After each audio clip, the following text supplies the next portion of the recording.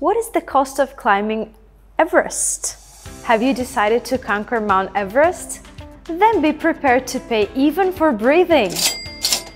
It is recommended that you have travel insurance for this adventure, where you will need an average of 7 oxygen cylinders, which is around $500 each. You can find many companies that provide insurance services for $4,000. Everest is the highest point in the world, although those who are at the top are always alone. Sherpas will not leave you alone on this road. Note that there are 2 most used ways to climb Everest. One is the northern road from Tibet and the other is the southern road from Nepal.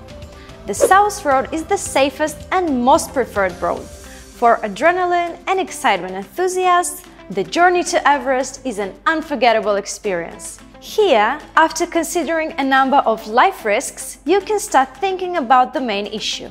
Because the road to Everest is more or less around $50,000. Fun coupon! See that? A fun coupon! Even with a luxury service of $100,000, this trip creates conditions such as minibar and a bed set. Remember, special permission is required to see the top, and it costs $11,000 in the busy season. Otherwise, you can just dream. Peak Visa is always ready to support you in any type of trips. Good luck!